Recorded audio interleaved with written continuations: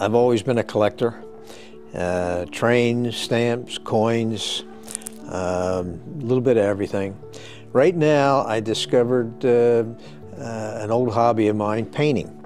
And I'm experimenting in different types of paints, acrylics, watercolor, oils, and enjoying it. I was always doing crafts when I was younger. And I used to imagine, there was a door in our, there was a wall in our bedroom.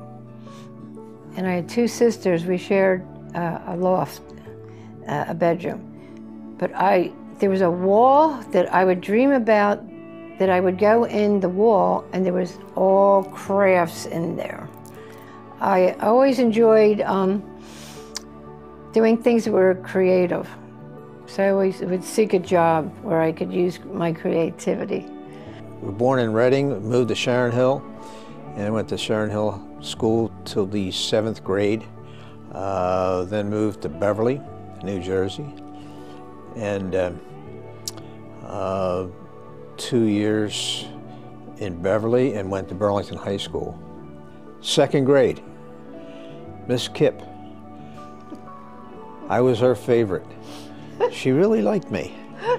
And it was so cute. And I would clean her closets for her and dust them.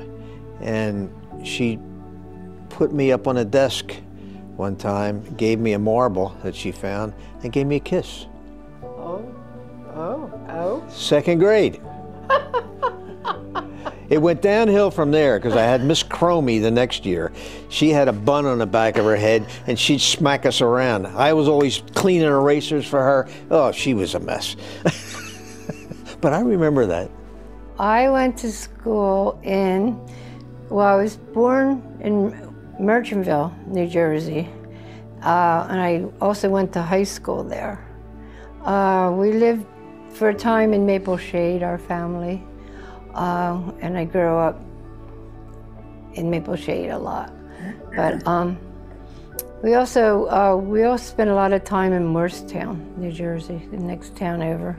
We had a lot of friends there.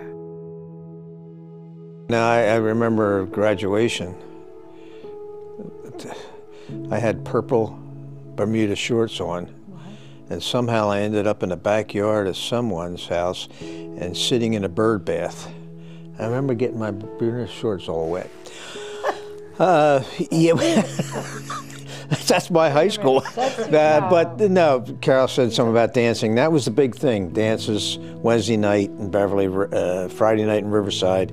The gang of guys would get together and get a 6-pack of beer and to get enough courage to ask the girls to dance. And that was our big time, dances, yeah. It really wasn't destiny. I had a 1958 Dodge D500 convertible, white with a black top and red interior.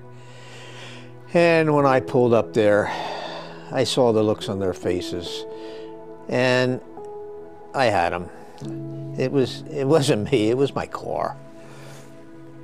Do you know what? What? You really think that. You really don't give yourself much credit. No, it was the car, yeah. If it was the car, we may not be together now. So. What? Maybe it wasn't the car. Basic unit training, that's when you get involved with battalions and how battalions work and the companies work. 6 months at Fort Dix, if you had 3-4 hours, I could tell you about some of the things that went on there.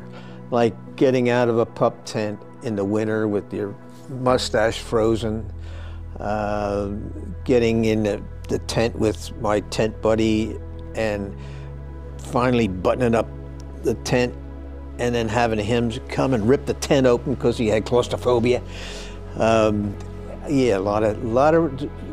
I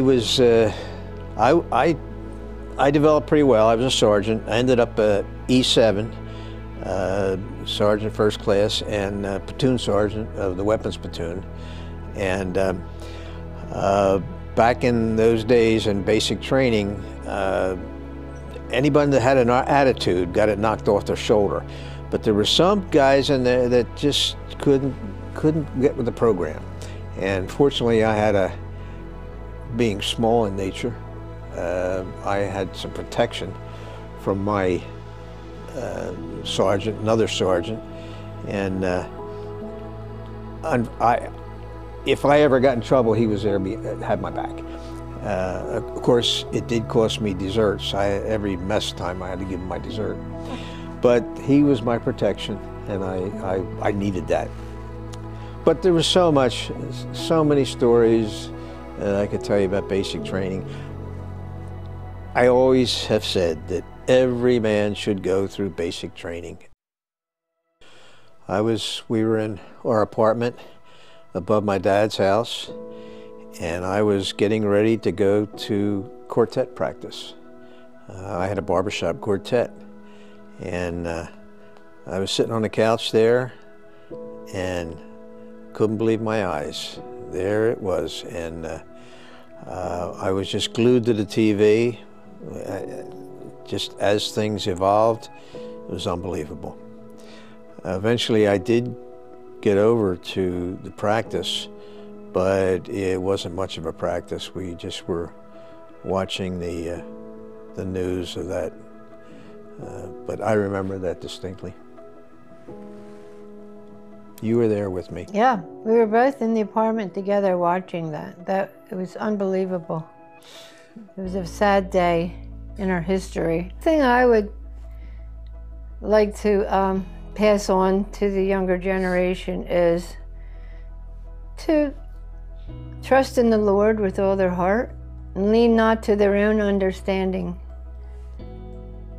Because we were created by Him to trust in Him with our life. And when you trust in Him with your life, He brings only good things to you. And you live a blessed life. And that's the best way you can live your life. That's the way you were meant to live your life. So I believe that everyone has a mission in their life. And I have a mother who was going to be a missionary. She went to Philadelphia College of the Bible, which is now known as Philadelphia Biblical Institute. She married my dad back in the 30s and had a family, and we became her mission, and we were very fortunate. But I believe everyone has a mission in life, and when you discover what that is your fulfillment. So I really didn't discover my mission until I was older. Actually, it's when I moved to where I live now, in the Zerberg mansion. And we had a big home before, we had vacation homes, we had so many things. But then when we downsized and to an apartment and moved here, I realized, I said, I was wondering, why did I come here to live? And then I realized that this was my mission.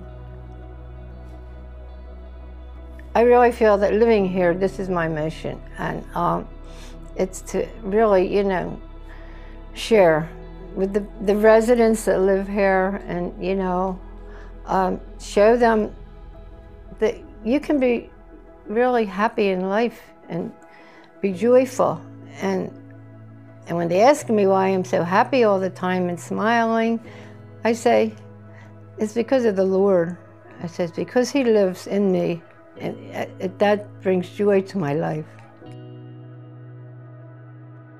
Can't say any more than that. We've been very happy to be able to make this video, and we'd like to give this to you, Karen and Paul, along with our wishes for a Merry Christmas and a Happy New Year, and a great life for all of us together. Yes, we want to wish you a Merry Christmas and a wonderful New Year, healthy New Year, and say how blessed we are to have you.